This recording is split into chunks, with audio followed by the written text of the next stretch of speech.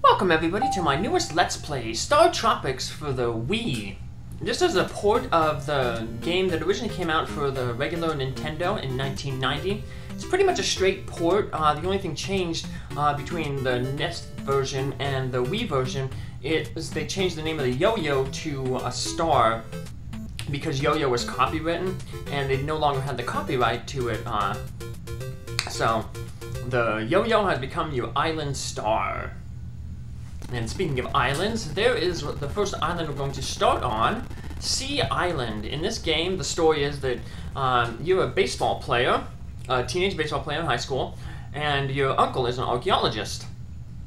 And he is calling you over to come visit him as he explores the tropic islands here in Sea Island.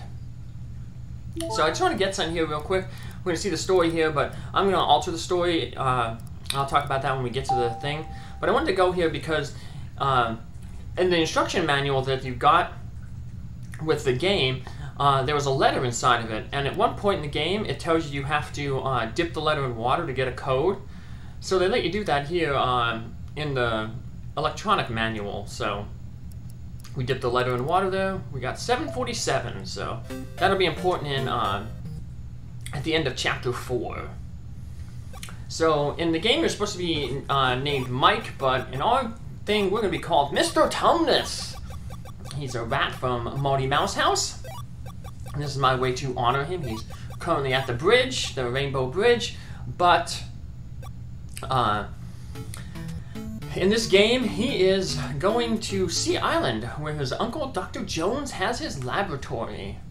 This game was made by Nintendo, and you can see a lot of similarity between it and Zelda 2 and Zelda 1.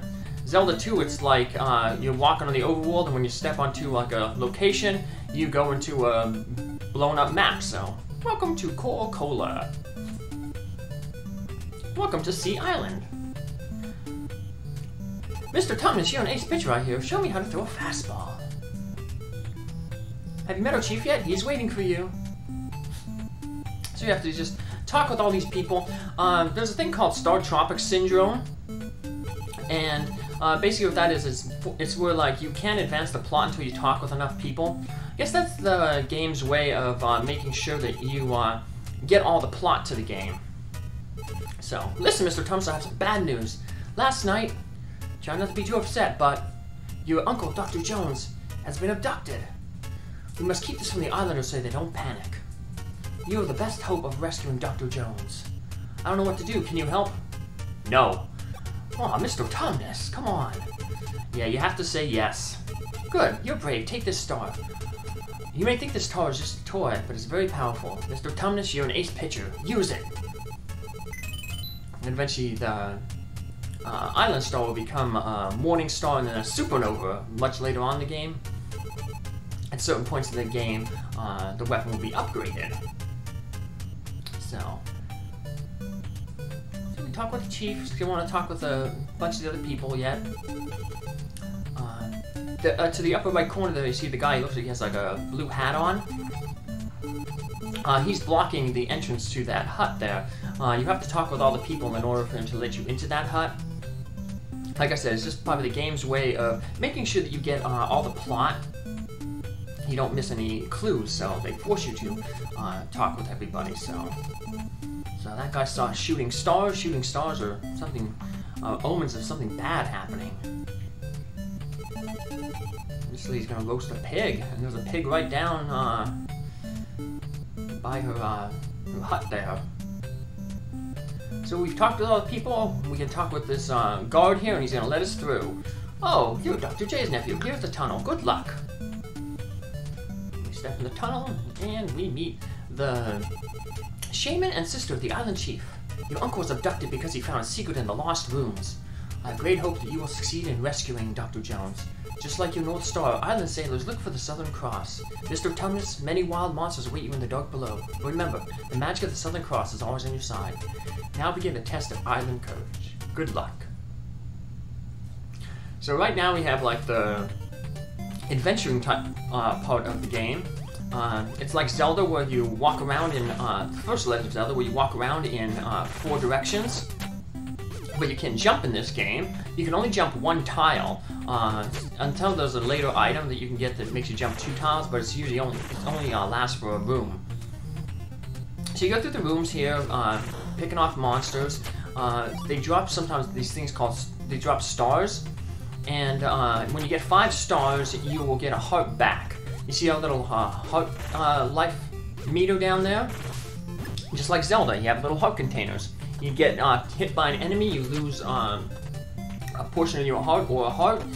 If you lose all 3 of your hearts, you will lose a life and you'll have to restart over at a certain checkpoint in the dungeon. So you always start with 3 lives. Every time you reset the game, you'll restart with those 3 lives. So if you lose all 3 lives, you just have to continue. But we won't be doing any of that. You can get more lives through these kind of like mini chance games and dungeons. But whenever you reset the game or restart over from a save point, they already put you back. They always put you back to the default 3. So you have some puzzles in the game where you'll have to like step on these foot tiles to make buttons appear, and the buttons will open doors, or like in this room here, will make a wall explode. If you would have went to the left or the right there, both of those areas are dead ends, so it'll force you back into this room. This way. We got a second item there. You have the star, which has unlimited use, but then you have secondary weapons like the torch there, and the number beneath it has how many uses you can use it for. You can't keep sub-weapons between dungeons, so feel free to use them up. We're saving them for the boss of this. Like Zelda, dungeons have bosses in them. So you can select your sub-weapon by pressing the select button. In addition to sub-weapons, you can also get magic weapons. And that includes medicine. Like the medicine in Zelda, this restores hearts to you. So you pick up the medicine, see down there below a heart container, now there's the little bottle of medicine there. It now has a 1. There's a second medicine here. We just want to make sure that we don't go up anymore, because up there, if you go up, it's a dead end. It goes right into a bunch of water. And Mr. Tumnus, he can't swim. Rats are good swimmers, but Mr. Tumnus never learned.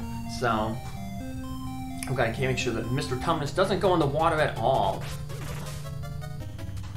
I don't know what he's doing on the islands, though, not being able to swim, but... So we're just going to head over here, grab that other treasure chest, get some more torches. To access your magic items, you press the start button, you get a pause, and then you press up on the controller, and it brings you to a second menu. Show that off when we use the medicines.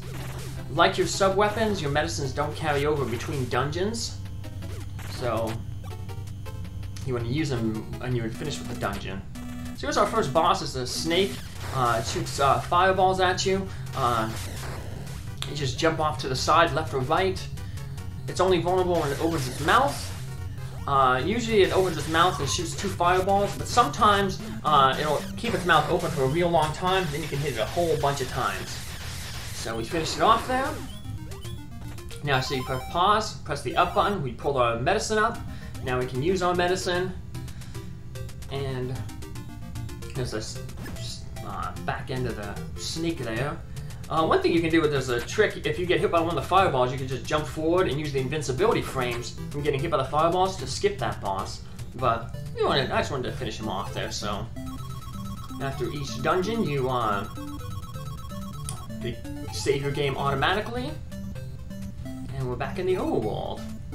This game has a chapter system. There are 8 chapters. I'll probably be doing usually like 1 chapter per thing. Some of the other chapters are really big though, so... Hi, I'm Babu, Dr. J's assistant. Mr. Tumnus, you know Dr. J has a submarine called Subsea. The ID code to start the engine of the Subsea is 1492. That's when Columbus sailed the ocean blue. Yeah, usually the codes that the game gives you to do different things have some historical reference to them, so...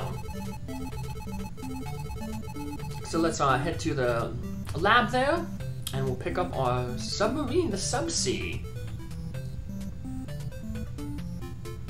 The cockpit of Subsea. Welcome on board. I'm the navigation computer of Subsea. Call me Navcom. Input the ID code now. Aye aye, Captain. Subsea is ready to launch. All ahead full. And that ends Chapter 1. Between chapters, the game automatically saves it. So when we start on our next episode, we'll just start at the beginning here in Chapter 2. Chapter 2. After a few hours voyage, Subsea is still cruising on the ocean. So come back in our next episode where Mr. Tumnus finds out what he's going to be doing in Chapter 2. Take care. Have a good day. Bye.